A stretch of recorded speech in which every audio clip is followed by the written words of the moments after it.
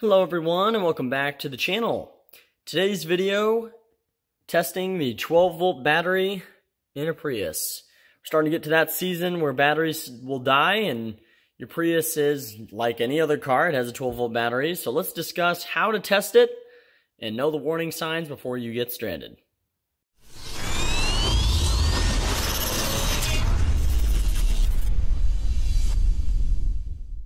Okay, well, so today's video, testing a 12 volt battery. I went ahead and procured a Topdon BT100 to conduct this test. But I also want to show some warning signs of a failing 12 volt pack. So I'll show what it looks like when we start the car as well here in a second. So what we're going to be doing today is using this battery tester to test the 12 volt system.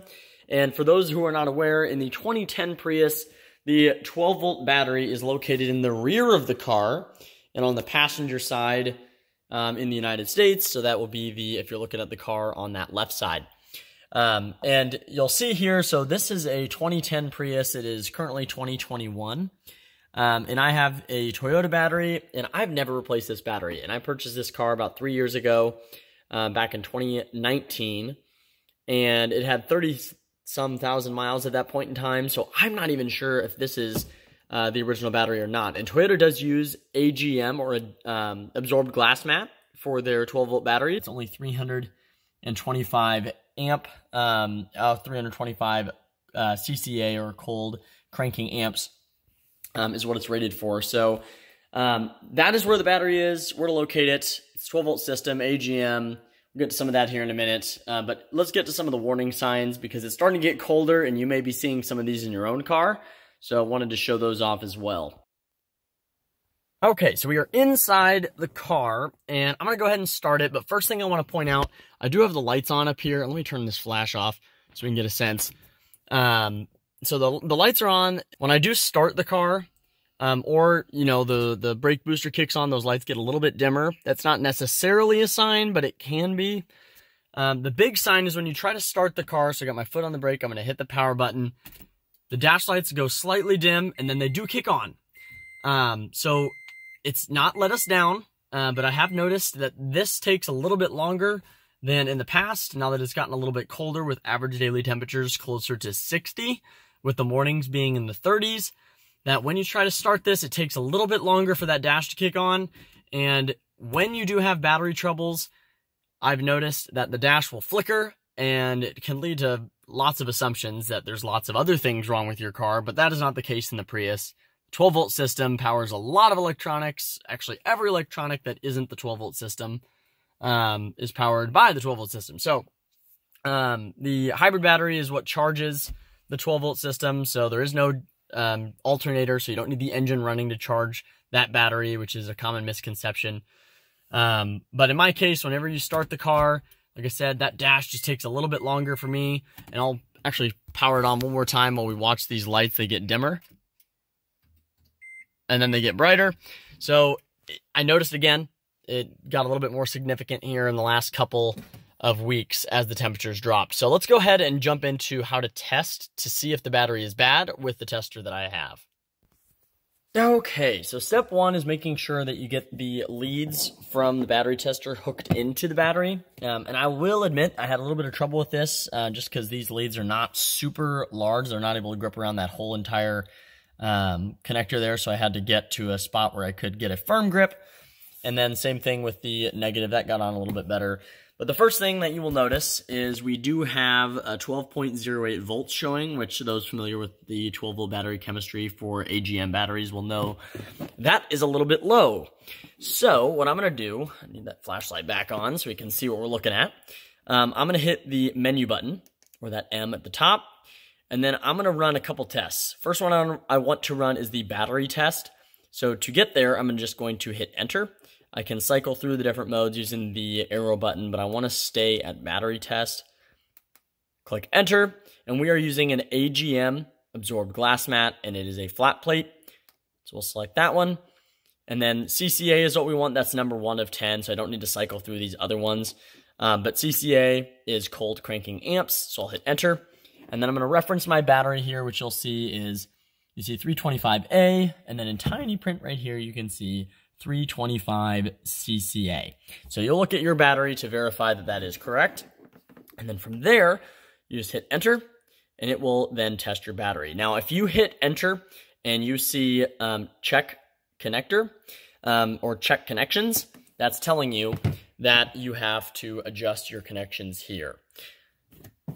All right, so it looks like here that the battery is dying. It says healthy, 48%. Charge is only at 12%, but this car was driven today and is driven just about daily. So this is about what I expected, and I'm going to see if I can revive it by putting it on a trickle charger for a couple weeks to see if that is able to dissolve some of those some of the items that are on top of the plates within the battery. So we'll see what that can do to see if it can revive it. I may do a follow-up to see if that is able to revive the battery. But that is the battery test, just giving you the healthy rating, how many cranking amps you're able to pull from it, the current charge based on the voltage alone, and then internal resistance as well. Something I've done here is went ahead and charged the 12-volt battery, and then I let it sit for about a week through normal driving conditions, just to rule out the fact that maybe my battery is not fully has not been fully charged. Who knows what's happened? I typically drive it every day throughout the week, and it doesn't sit longer than 24 hours without being driven. So just to rule that out as a factor, so I'm going to do another test. It's 12.34 volts currently, and we're going to do a battery test. And we need to do a AGM flat plate. Same as before, same. We're going to drop our CCAs down to 325. If you hold the button, it will go a little bit faster here. All right, 325, enter. It will do our test. And hopefully this time it doesn't say battery's dying. We'll do a quick check to see what we have here. So, healthy is up to 54, charged at 55. It does say battery is dying still. So this would indicate to me that I probably can't hold a full charge. You'll see my CCAs, cold cranking amps, is only testing at 239. With this rated at 325, what I'm planning on doing now is probably putting this on a pulse charger. And a pulse charger is really just a battery maintainer / charger. In this case, it has the repair mode, which it should get rid of some sulfication on the inside of the battery plates. Really, just by pulsing electricity and kind of dissolving the sulfication that is on the plates.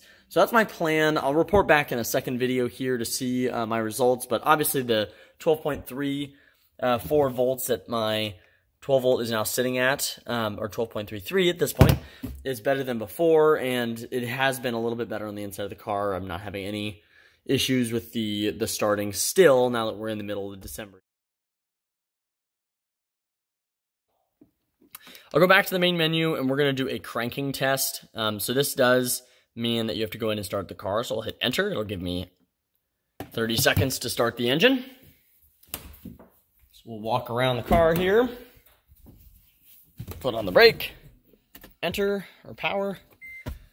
Car started. Walk back around the end here. And we see time, 1.3 seconds. Need to replace or no need to replace. Let's see what it says here. Voltage is 12.5, no need to replace. Prius is a little different when it starts the car as well. You are going to be pulling less cranking amps than starting or turning over a V6, 4-cylinder, or even a V8 because, of course, we're only turning on some inverters. So that's not super surprising to me. And then charging test. I'm expecting this to go well as well. So we got to start the engine, of course, we just turned it off. And then we will hit enter.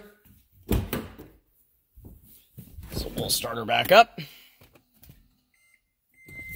All right. Then it's going to test the charging system here when I hit enter. So it's doing a ripple test. Then it's going to apply a load. And then it's going to compare how different the voltages are between when it's on a load and not.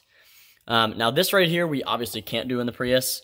Increase RPM to 2500 because we don't have an alternator. It's just simply going to be charging from the inverter. So I'm going to hit enter to step through this. If you have a normal ICE internal combustion engine car that idles and does have an alternator, you can do that. So we have on a load, 14.8. Not on a load, we're at 14.83. That is pretty impressive. So excellent generator performance. Nothing wrong there. And then you can review your data in the Review Data tab here. So there's our first battery test. Then I can hit Enter. There's our cranking test and our charging test. So something else I wanted to show. So I have right here in front of you a Deep Cycle Marine battery that I use for my boat, specifically for the trolling motor. So something that I need to do is pull it out of the boat and make sure that these are in good condition as well. So given that this is more of a traditional chemistry of sealed lead acid, wanted to give this a test with the battery tester as well. So it's currently connected. You can see we're at 12.88 volts. And the process to test this one is identical. We can use the M menu button to then cycle through the battery test. And again, this is regular flooded. And then cold cranking amps, this is going to be more than 325, so I'm going to use arrow up. And you can look on your battery to see what your rating is at. And this one is clearly at 650 CCA. So we'll grab that. Sometimes batteries do have different values on them, like cranking amps at, not cold cranking amps. So make sure you look for CCA when you're putting it into the tester here. So we need to go up to 650, and to do that, I'm going to hold until we get there here. All right, we have 650 cold cranking amps. I'm going to use the Enter button. It's going to run a quick test. We're going to see the health of our battery here. All right, our green light for good has lit up. We are seeing 100% healthy, 806 cold cranking amps. In this case, that's going to be higher because we are obviously not at 0 degrees. 650 is what we'd expect at 0. So we are seeing that. It is charged to 100%. Internal resistance is 3.72. And then we have our rated cold cranking amps in there as well. So that's telling me that's a good battery. So a couple tests you can't do unless you're hooked up to a car is the cranking test and charging test, as we've already seen. But really nice that you can review your data, have it saved. Neat little tool for getting all of your winterization of batteries completed. Certainly works good for all of my vehicles, and something that I'm going to add, obviously, to my checklist as we winterize things and get them set up and hibernating for the winter. That will conclude our test today with the Topdon BT100 battery tester. If you have any questions, go ahead and leave those in the comments, or if you'd like anything specific tested with this tester, feel free to let me know, and I can go ahead and get that test rolling for you. I will probably do a follow-up with my sand-colored Prius here to see if we can revive that AGM battery rather than have to purchase a new one. So I have a separate video and idea lined up for that, so I'll follow up with that one. But otherwise, go ahead and like if you like this video. If you'd like to see anything like it, go ahead and subscribe, and we'll catch you in the next one.